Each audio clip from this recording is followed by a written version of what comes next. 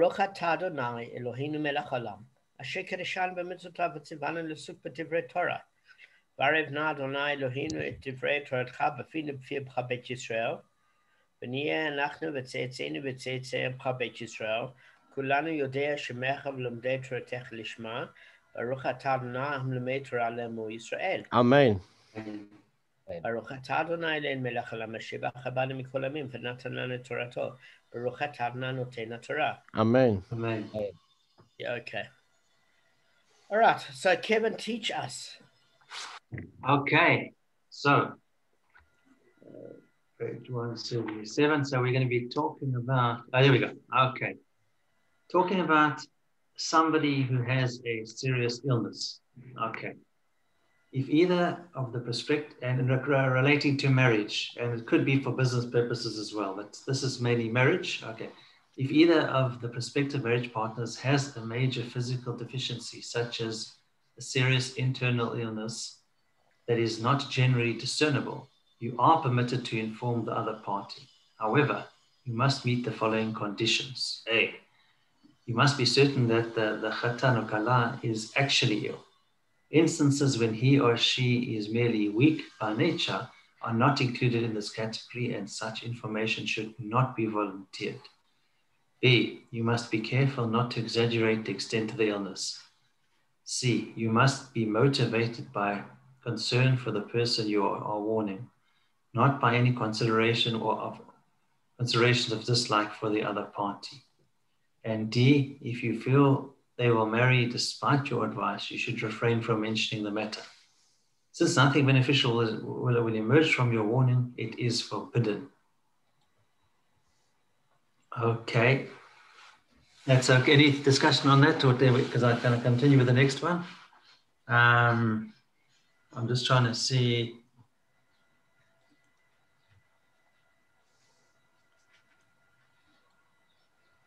Anything to add to that, guys? Yeah, just one thing I wanted to ask you is that I think the thing that also should be added is one, just like you deliver the message that we did before, where you had a unfortunate experience with a supplier or a potential person that did the thing, to inform them in almost a non-emotional way. I think the best way to deliver it is, firstly, if you know that health condition, you've got to make sure you've got it relatively right. And number two, if you do have it right, you are not always the best one to deliver that message. So what I would do in a certain circumstance is I would sometimes phone the individual that's got that disorder. And I'd say, look, I'm in a difficult position here. I'm friendly with both of you. And I would have an obligation to realistically if I knew you were marrying somebody with a particular condition, you're my best friend, I have your back, and I'd have to let you know of the seriousness of the situation. But you're also a friend of mine, and I don't want to say this and jeopardize your chances with this lady. So what I'm going to do is I'm going to let you know that in 2 or 3 weeks, roughly in this date, I'm going to inform her of the situation. I would like you to tell me the exact illness so that I could do research and mention it. Now, what I'd like you to do is mention it to her beforehand so that it doesn't come as a shock to her. I'm going to give you a few weeks of dating her because there's some sort of emotional investment. You don't want to tell her in the first meeting, hi, I've got all these problems. You want to do it second date? So in other words, after you've done a few, and you're having a bit of a connection, because the truth of it is she might not like you. I know you. You're not the easiest person. She might not like you. She might like you, whatever. But the thing of it is, after a few weeks, I'm going to have a chat with her because she's also a close friend of mine. And I would like you to be the first one to inform her so that when I inform her, it's not a shock. And I'll just say, I've discussed it with you. You know about it. I've known him for years. He's healthy. But just go to a medical professional with him so that you can sit down and check it out. And the reason I'm saying that is he was so, it happened, this person said to me, don't worry about it, I'll tell them myself. I said, that's fine, I'm telling them in 2 or 3 weeks. So tell them yourself so it's not a shock when I do it. Don't interfere. In the meantime, this person had a psychiatric condition, which in some ways is far more difficult than a physical condition. Because a physical condition, it's difficult. You have to look after the person sometimes. But a psychiatric condition is much more serious because you're dealing with that person's unstable personality. Does that make yes, sense? it's unpredictable. Unpredictable. Whereby somebody who's physically ill, it's predictable basically. You know more, it's a pattern, you know more, and it's structured and it's you know, it's got a certain pattern that it goes through. The other one's completely unstructured when it's a psychotic thing. You got no idea what you expect from that person, you know, that type of, so it's a much bigger problem. Correct. So Kevin, I agree with you 100%. Teach us the other thing, and then we'll start a new link with the That's chair. why you can't post all these videos, because sometimes we do sound psychotic. All right, carry on. That's very funny. I've got to finish by like 25 past 11, Okay, so should we okay? start with the share? Got someone at half past. No, we've got to, it's like what, still 20, 35 minutes, so it's fine. Okay, so let's get in the 40, still 40 minutes. You've got 40 minutes. All right. We need 40 minutes, so let's. This one's a quick one. Apikoursis. Right. It's 1 minute. Can I say it quickly? Sure. Okay. Cautioning about apikoursis. If either of the prospective marriage partners has views that are apikoursis, you are obliged to notify the other party. The only condition here is that you must be personally acquainted with the knowledge that they hold such a view. If you merely heard this information from others, you may still notify the other party, but you must explicitly mention that you only know this from others, i.e. second-hand information. Okay. The Mishnah now concludes its explanation of the muadin listed in the Mishnah on 15b by elaborating on the final muad case of man listed there. Man is always muad. In other words, he always pays full for what he damages, whether he damaged something unintentionally or intentionally, whether he did the damage while awake or asleep. If he blinded the eye of his fellow or he broke utensils, he pays full damage. Okay. So that's on 26a4. The Gemara notes that the Mishnah's grouping of two cases in its final clause is meant to teach us as an important law. The Mishnah states the case of blinding and breaking utensils together as a concept to teach us that the law for he blinded the eye of his fellow is similar to the law of broken utensils. Just as there in the case of utensils for the actual damage, yes, he pays, but for the four additional things he does not pay. So too, where he blinded the eye of his fellow unintentionally, for the actual damage, yes, he does pay, but for the four things, no, he does not pay. We explained that you have nezek shalom, full damages for the actual damage.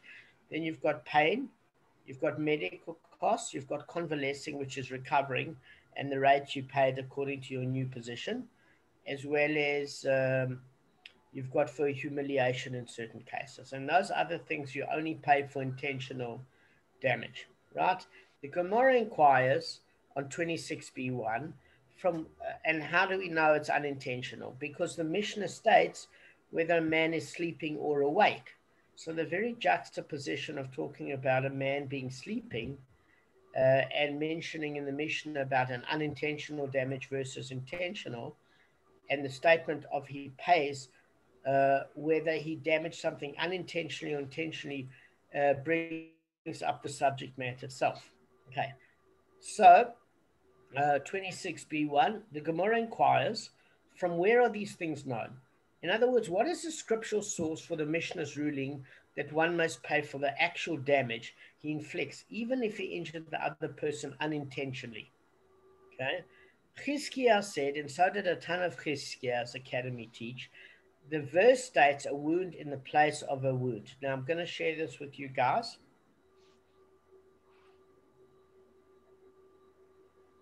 Okay, just give me one moment, please.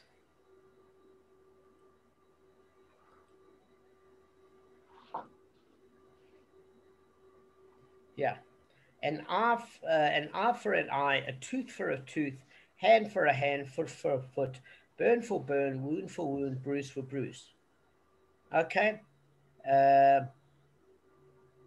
So there we discussed the changes. We also discussed the change, by the way, which we're going to learn now in the Gemara, If he knocks out the tooth of his slave, male or female, he shall let him go free on account of his tooth.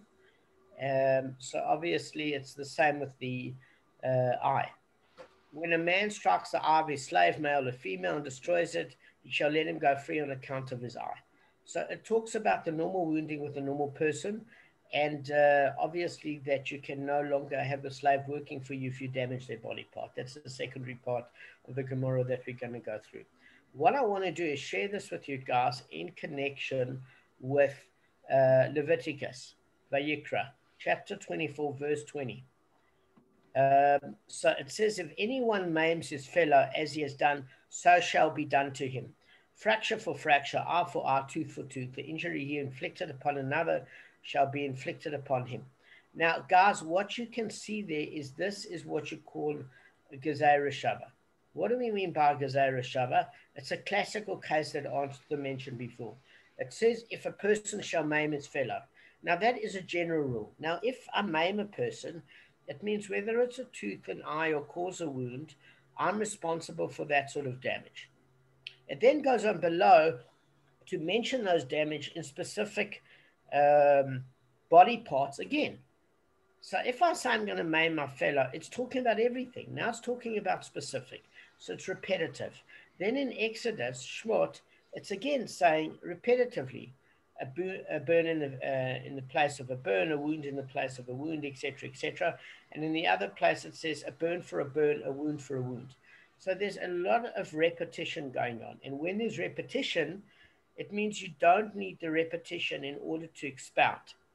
So you might say that you needed the repetition in Leviticus in order to expound those particular cases, because maybe in Vayikra it's talking about a different thing to Shmot.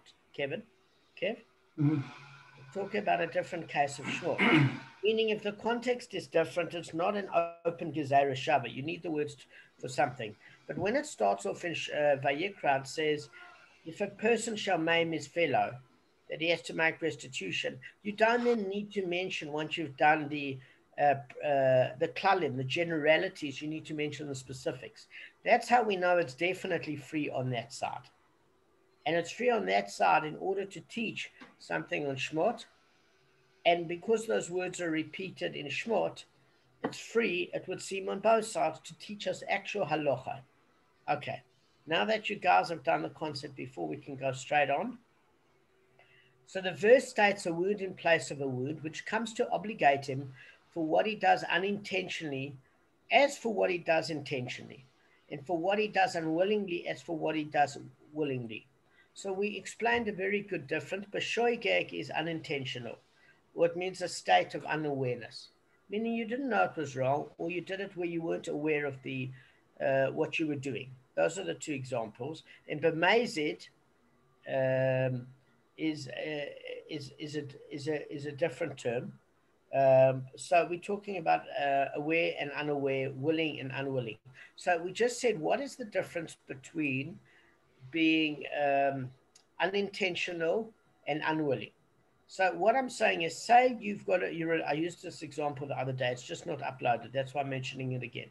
You're an expert locksmith, and you've got a locksmith business in Glen Hazel, or whatever the case may be, and you can break and fix any lock.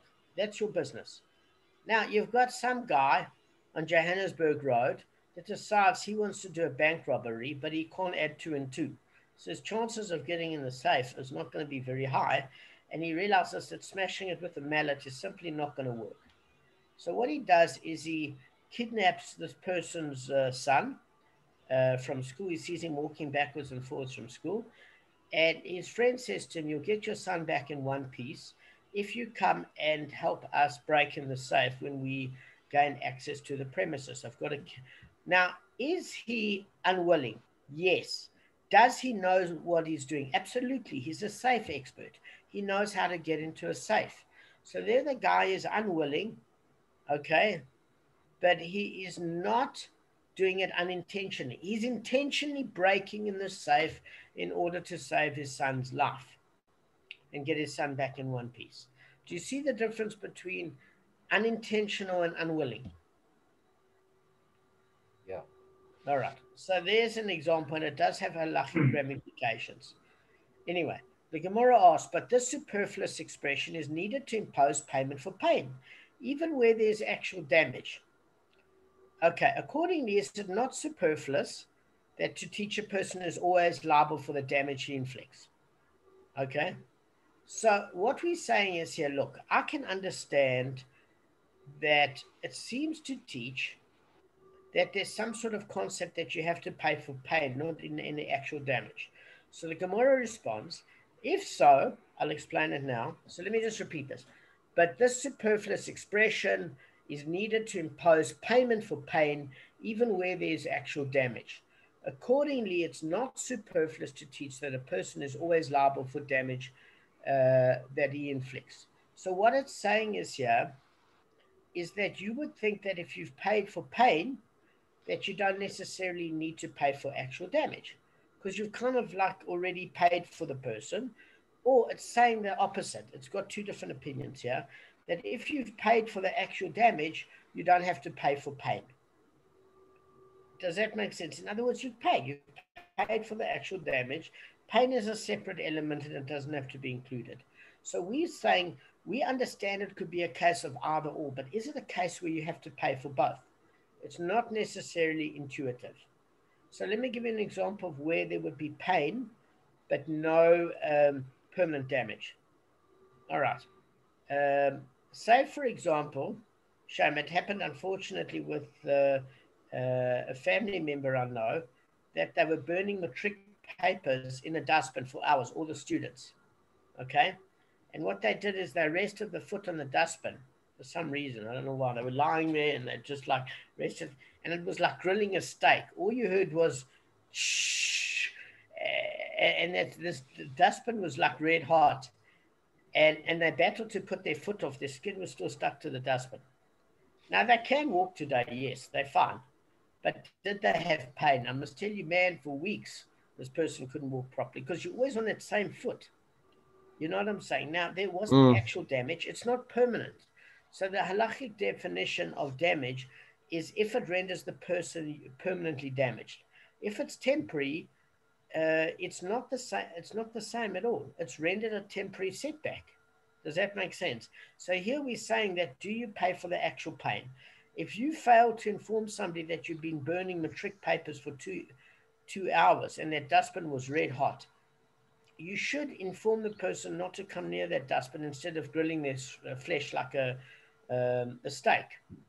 So therefore, you'd pay for pain, and depending if there was permanent damage, you'd pay for damage. So we're saying we understand the payment for pain. What we don't understand is, do you pay for pain and actual damage? That's the question right now. All right. The Gemara answers, if so, that's a superfluous verse that was needed only to teach that there's payment for pain, even where damage is paid, then let the verse write the following. Why don't you just write the verse, a wound for a wound? What is meant in place of a wound? In other words, why do you need the additional wording, which is tachat patza? In other words, in place of a wound. Why don't you just say a wound for a wound, like it says in Shmot? So learn from this, the superfluous verse, two things. That pain is paid even where damage is paid, okay? And that a person is always liable for the damage he inflicts. So the first note that we've got to do, and this is very, very important, guys, is that we've got to realize that as far as damage is concerned, it's not obvious you have to pay for damage. How do we know it's not obvious? What is the biggest excuse in South Africa? I'm sorry, I didn't mean it. Like that's a magic wand that just because you'd never premeditated a car accident 3 weeks in advance with a crack team of project management specialists and you were dozing on your phone and you cracked somebody's car, that all of a sudden, because you didn't mean to and it wasn't intentional, that you don't pay. There seems to be this concept in the secular Western world that if it's not premeditated, it's not your fault, which is absolutely not true. So even if you didn't mean it and you didn't mean to hurt somebody, the fact of it is if you created damage, you have to pay nezek shalom, full damages for the actual damage you caused. That's number one. So the superfluous nature, we said we had two superfluous verses. The one, a wound for a wound, and the other one, a wound in the place of a wound, because you got the sourcing in Exodus and in Leviticus, Vayikra, Shmot and Vayikra. And we've got that whole general statement which says, if a person shall maim his fellow, he shall be liable, which means you don't need any of the other details, do you? No. I mean, you've stated it already. So now we've stated it more than one time. So Rashi describes it as the following thing in Gemara in 85a. Okay? What is he saying? The injurer must pay for actual damage, for example, the loss of a limb. What we mean is a loss of a limb is actually either the limb gets lost because it has to be severed off. Kev, are you with me? You sound like you're falling asleep. Are you okay? The one is the actual loss of a limb, like in war, and the other one is loss of use of a limb, which is tantamount to the same thing to a certain extent. The loss of a physical limb is worse than a loss of use of a limb. Why? If you're going on a shidduch and you're known as one-leg Lenny, your chances of getting a marriage proposal are less than, somebody that's carrying around a normal physiology that just doesn't have use of it. Are you with me? So in the market dating value, it is considered higher damage when you actually physically look odd, if it affects your job opportunity or your shidduch opportunities. If you're already married, you're miserable with your wife, and so she now can be miserable with you.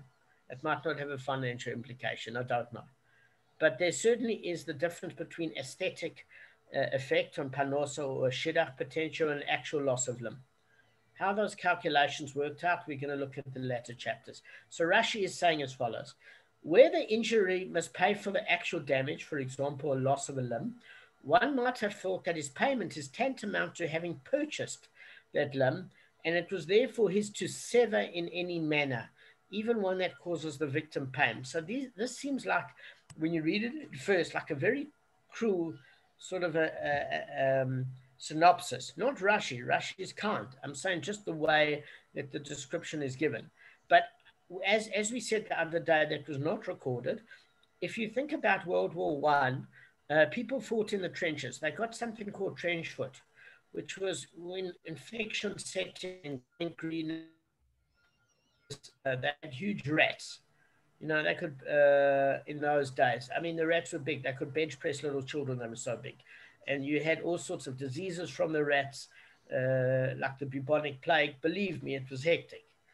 So what happened is that if you had a wound, it would get septic, you'd get all sorts of diseases, and in many cases they'd have to amputate. So then the government, you had the triple alliance. I said cripple. I'm thinking of a leg being severed. Scratch cripple. The triple alliance and the triple entente, which are your two sides of war. I was going to say cripple alliance. Sorry, I was on that mindset. So anyway, the guy will be crippled, but that's a different issue.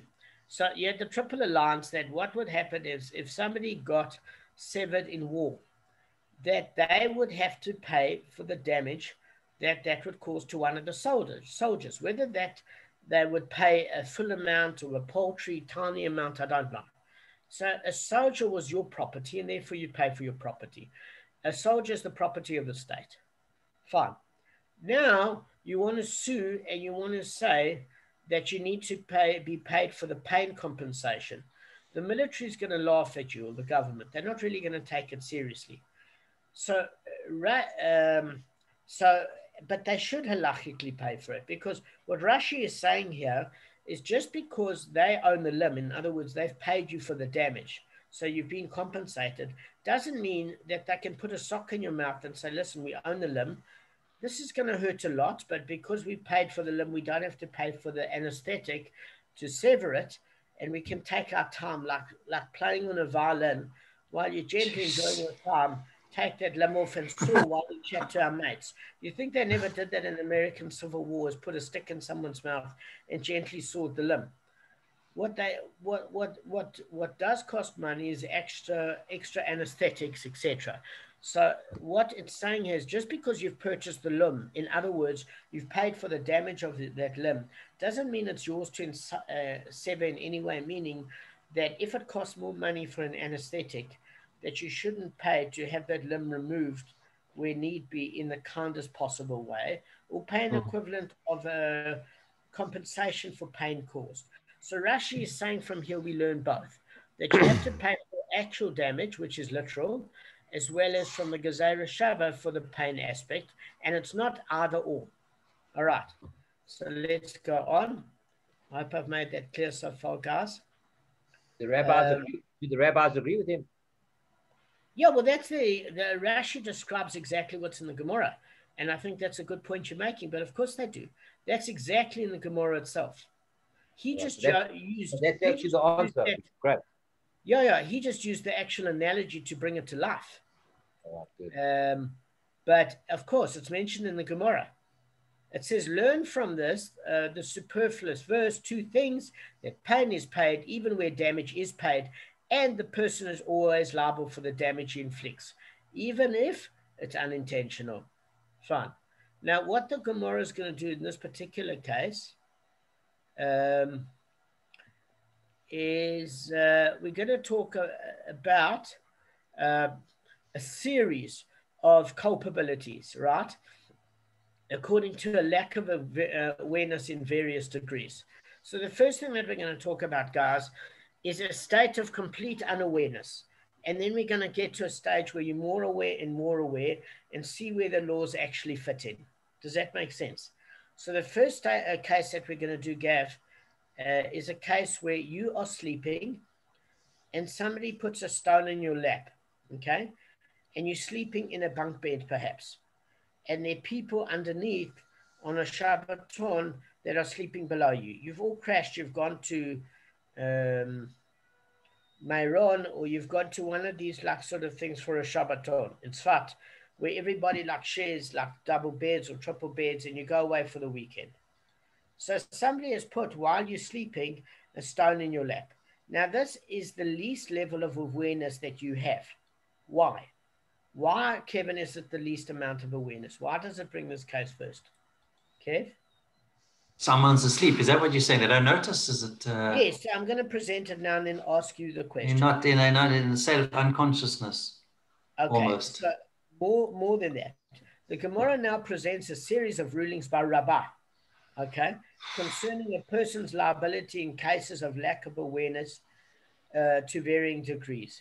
So Rabbah is an absolute genius. So why he did this in the Gemara is he wanted to show how the cases are actually applied by saying this is a person that's the least aware to the most aware. And I think the way Rabbah does it, he takes very complicated concepts and he explains them very simply, because that's the genius of Rabbah, okay? So what he says is, all right, here's the first case. A stone was lying in the lap. If a stone was lying in his lap and he had never been aware of it, and he stood up and it fell from his lap, then we're learning in regards to damages. So what do we mean if a stone was lying in his lap and he had never been aware of it? What we're discussing here is a very, very simple case, right? Another person placed the stone in his lap while he was sleeping, and he stood up after awakening, never realizing that there was a rock in his lap. That's according to Rabbeinu Yosanan in Sheta Mikubetes. Okay, so that's how he sets it up. You're sleeping, somebody thinks it's very funny to put a stone in your lap, and it's got certain implications. Right. Now that we understand... Let's mention something quickly. So this is very different to when you go to a house, and when you go to sleep, you actually see the objects there, and then you move them because you see them.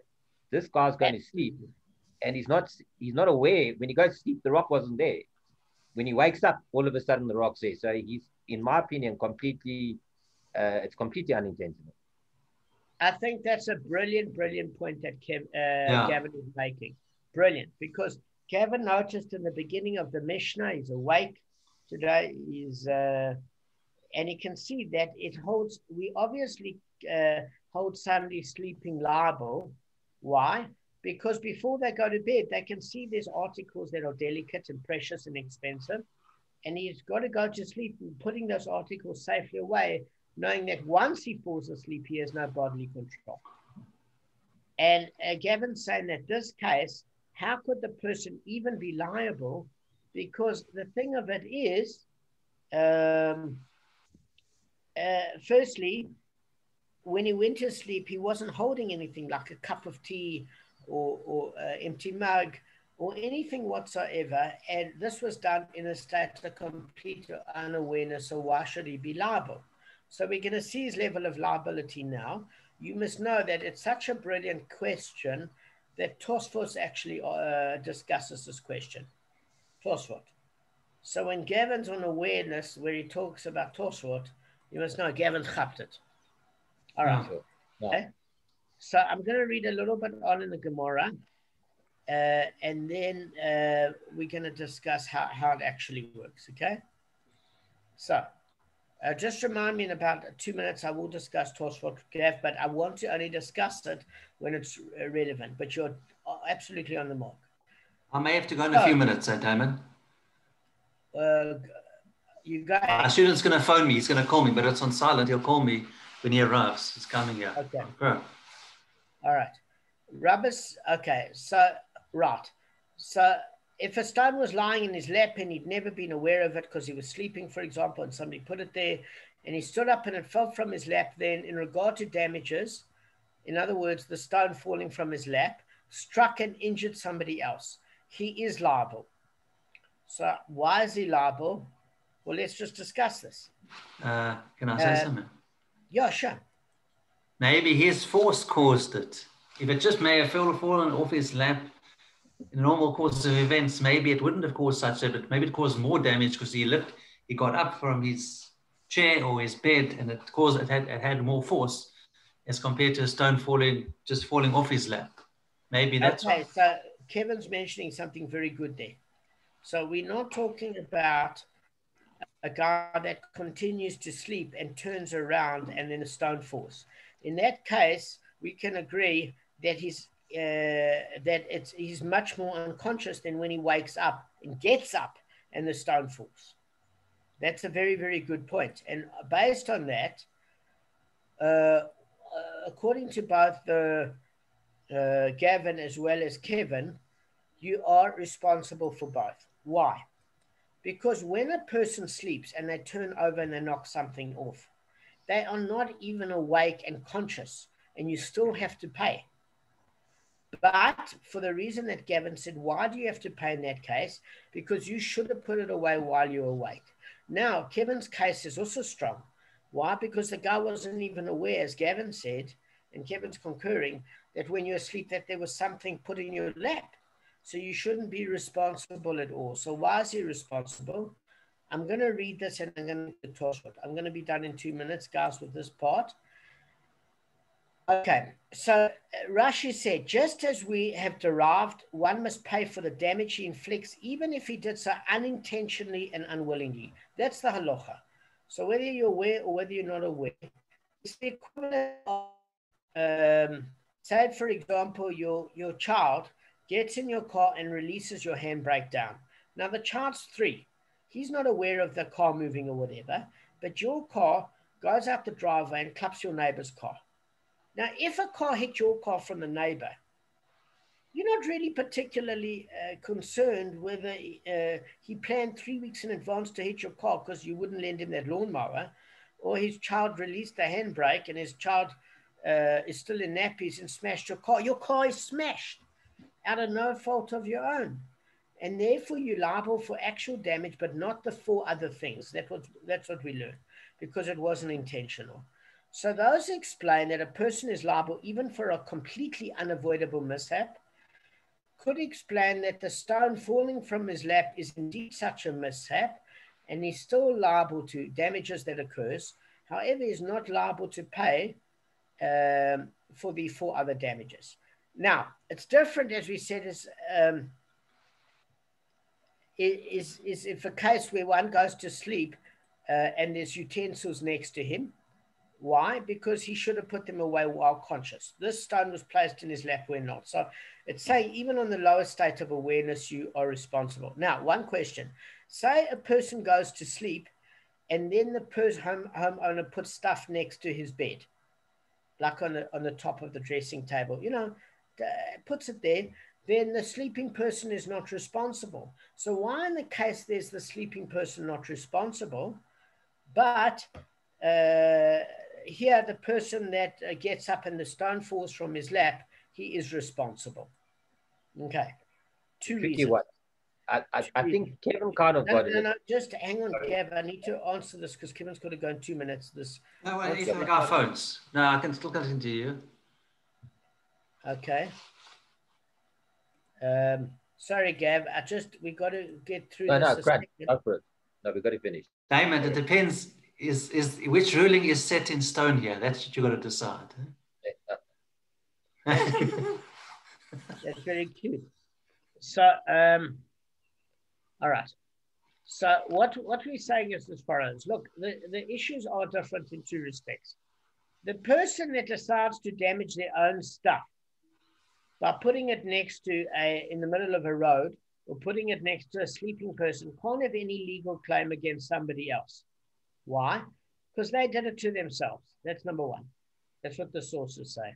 Number two, the person that got clapped by a stone below and got injured, say his eye was taken out, okay?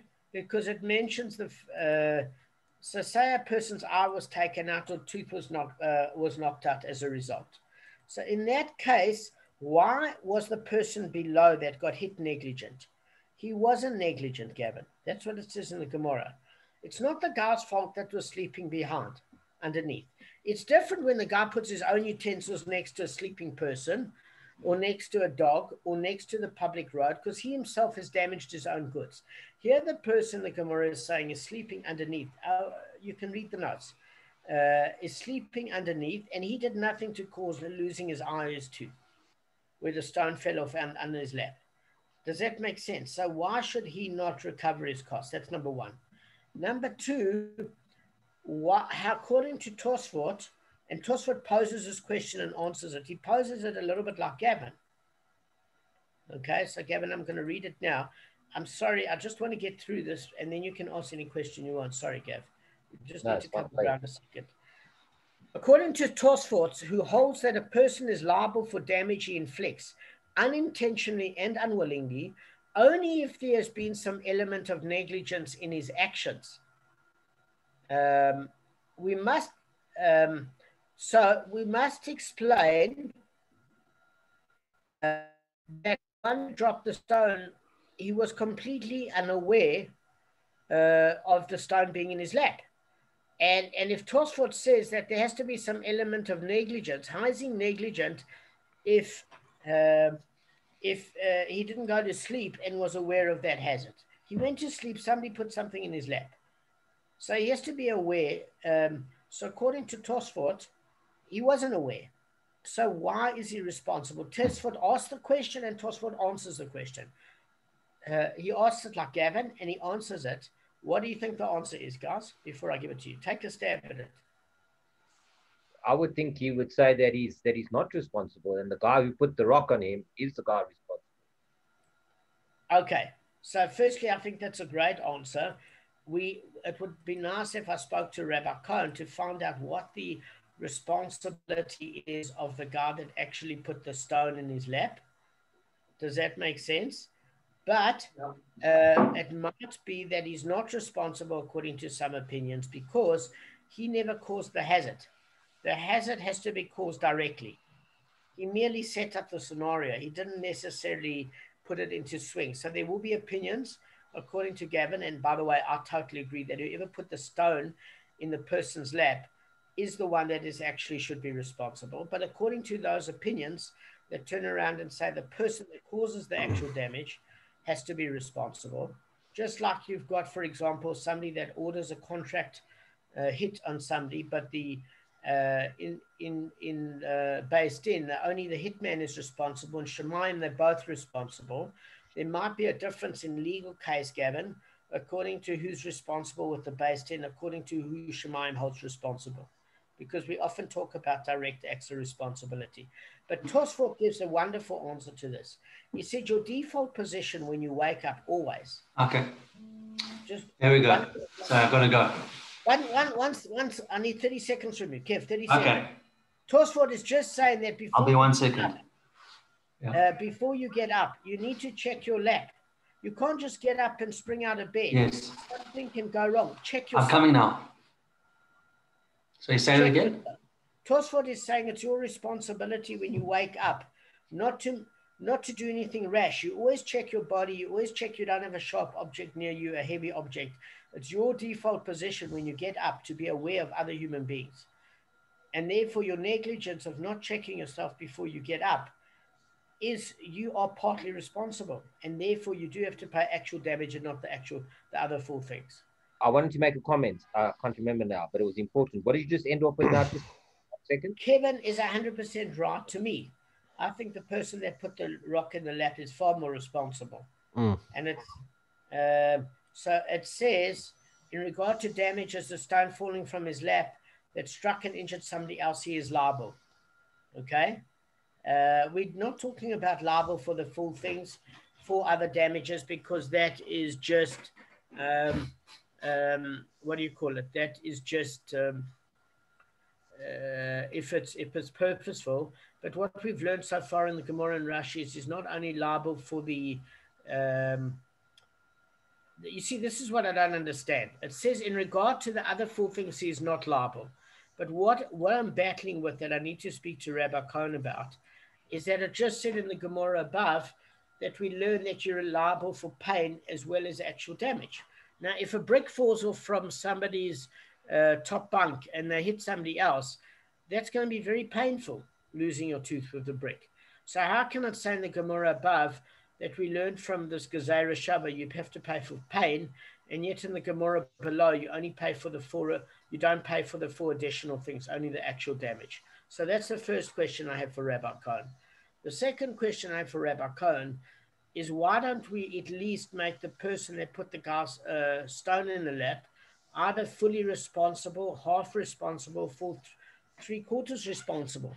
Maybe the guy's only a quarter responsible for not checking his lap. But I agree that the Kevin's right, and you're right, that they should never put the stone in the person's lap. Absolutely. And I'll tell you something, this was all written before benzodiazepines were invented. And I'll tell you something, when you wake up in the morning, you don't even know which country you're in, never mind a stone. Yeah, 100% right.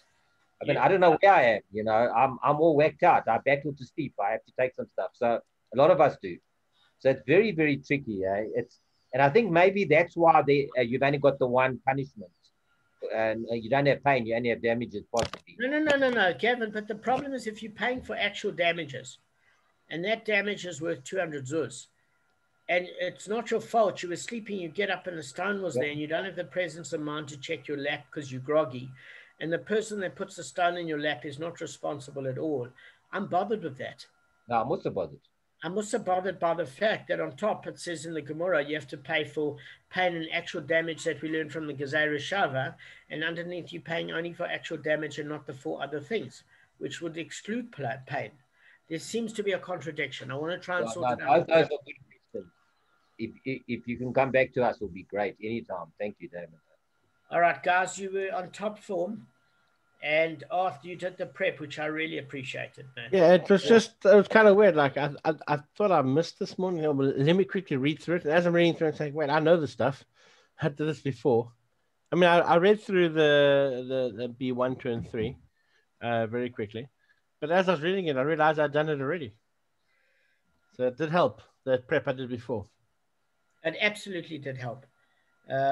All right, guys, I hope I gave it over okay. No, you're fantastic, Dan. You're great. Very good. I appreciate upload. And I appreciate you, James. I appreciate all your effort and everything you put in. We do love you for all the work you do. No, we do. It's a lot of effort, eh? Yeah. It's a lot of effort. You're not a guy doing this full time, eh? As a conversation. I'm saying I hope you don't find it disrespectful that no. I give it over accurately, but it's more of a conversation than is that better? It's better. And you give nice examples, Damon. You're very good. Okay, the example came from Russians. Brilliant. And Tosfot. All right, guys, have a lovely day. Yeah. Ciao, bye. Thank you.